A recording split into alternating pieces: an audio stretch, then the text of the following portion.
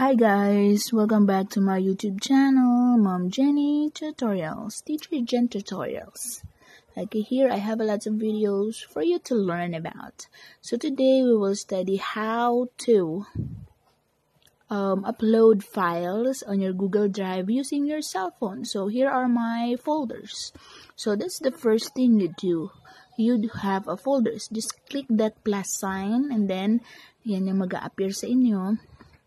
Choose nyo lang yung folder and then create kayo ng bagong name ng folder. Name the folder. For example, yan, important files. Then create. So, scroll down nyo lang. Hanapin nyo lang yung ginawa nyong folder according to your file name. Ayan o, nakita ko na. Pwede nyo siyang, ayan, baguhin yung color. Andyan yun. Ayan o, yung change color. Click nyo lang and then choose lang kayo ng prefer color ninyo kung anong gusto nyo gawing color. Ayan.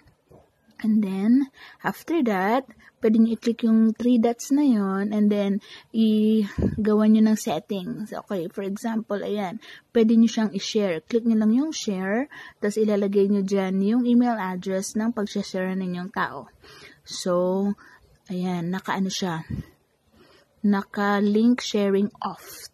Okay, so kung gusto nyo na ma-open yan, i-click nyo lang yon and then, ayan, yung copy link, then i-open link nyo para makopy nyo at maibigay nyo doon sa pagbibigyan ninyo ng link. Ma-open nyo yan. And then, at the same time, may edit nyo rin yan. Kasi naka-open link kayo. Okay, next natin is, paano naman tayo mag-upload ng file. Okay, so titingnan lang natin dito. Ayan, nag-move to ako para magkaroon ng shortcut doon sa file ko or dito sa cellphone ko para hindi na ako pupunta pa doon sa Google Drive. So, dito, ayan, makikita nyo yan na nandyan yung kinapi ko or minove to ko. Ayan, ayan yung mga nakalagay doon. So, balik lang ulit tayo doon sa folder. Is important files, tapos, ayan, paano tayo mag-upload? Ayan, kiklik nyo lang po yung, ayan, yung uploads dyan. Ayan, may nakalagay naman na upload. So, pag nakikita natin dyan, pag click natin yung Google Docs, so yan ang lalabas. Kung naka-install na sa cellphone nyo, magdadirect yun doon. Ito naman yung Google Sheets. So, hindi pa yan naka-install sa akin. Sa laptop ko kasi direkta na yan. Okay, yung mga apps na yan, hindi na kailangan install. So, ayan, mag-upload tayo. I-click nyo lang yung upload. For example, i-direct nyan kayo dun sa file sa gusto nyo. Ayan, kung sa mga videos. O, pipili lang kayo ng file dyan. I-click nyo lang yung may arrow down doon sa taas na yon. And then, pili kayo dyan saan yung gusto nyong i-upload. For example, kung nasaan yung yung files na yon. Okay, so hanapin natin siya sa downloads. Ayan yung mga nakalagay. Yung mga files na yan. Halimbawa, may files kayo dyan na naka-save. Pwede nyo i-click yan.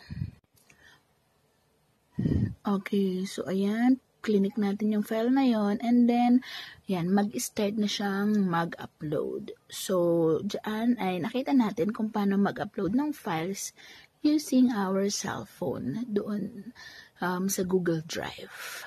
So, hintayin lang natin na ma-upload yan dyan. Tapos, pag na-upload yan dyan, automatic pupunta na yan dun sa mga folder natin. Ayan, nakita nyo, naka-green na yung link sharing on ko. Ibig sabihin, open to share na siya. Kakopy lang natin yung link. Tapos, pwede na natin siyang i-share doon sa taong or email na pag-share natin.